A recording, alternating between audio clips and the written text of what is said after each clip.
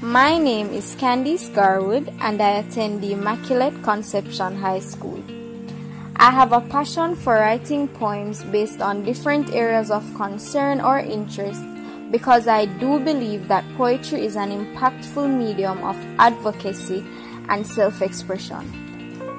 This passion is what motivated me to enter the 2020 Earth Day competition. The Earth is our only home, and it is about time that the human race recognized that and actually aimed to protect the planet as much as possible.